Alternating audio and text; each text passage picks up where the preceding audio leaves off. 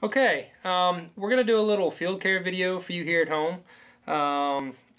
One of the hardest things as a taxidermist to deal with is a fish that is improperly cared for.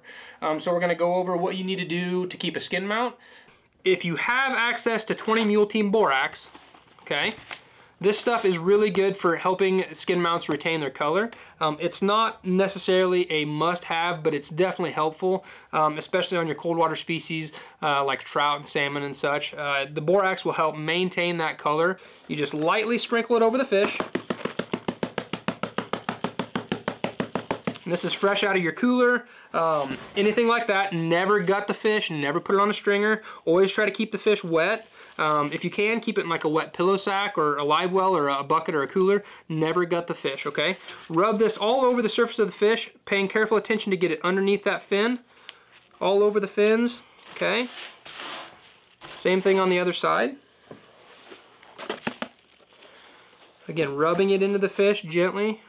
Picking up that pectoral fin, rubbing it on the underneath side. Same thing with the pelvics. Okay?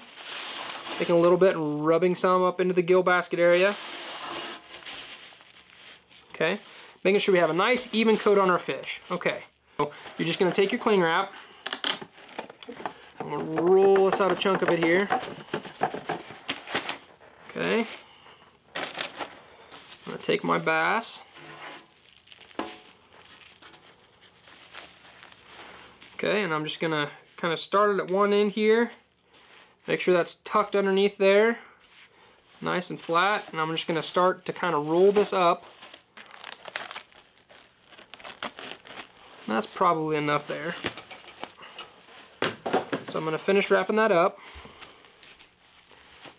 Okay, it's in that plastic. It's nice and sealed up. The next thing we need to do is we're going to take some wet towel or a wet t-shirt, a pillow sack, any wet fabric. And then I'm just going to roll it up again, just like a burrito.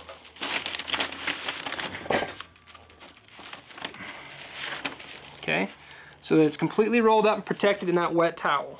You really need to make sure this is in a good plastic bag. A trash bag is okay. If you can, these really, a thicker plastic is nice, but trash bags work. Walmart sacks don't work very well at all. Grocery bags just aren't the best way to do it. A trash bag is fine, or a clear plastic bag like this.